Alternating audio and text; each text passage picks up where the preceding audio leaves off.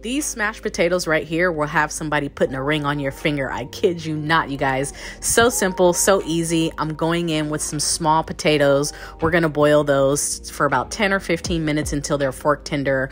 As you can tell, I'm using a variety of different seasonings and some dried herbs. Of course, I'm using some oil and butter. When it comes to smashing these potatoes, I'm gonna use this potato masher, and then I'm gonna use the bottom of this glass just so that I can get a variety of different textures going on here. I like the ridges, but I also like the smashed potato type of thing. So of course we're mixing in all of those seasonings with olive oil and butter. You guys, potatoes do require a heavy amount of salt just to get that delicious flavor coming through. That hot garlic by Mama Teaves is an absolute must. I put that on everything, and then I garnish those with some fresh chives. You guys, ingredients are in the description box. Subscribe for more.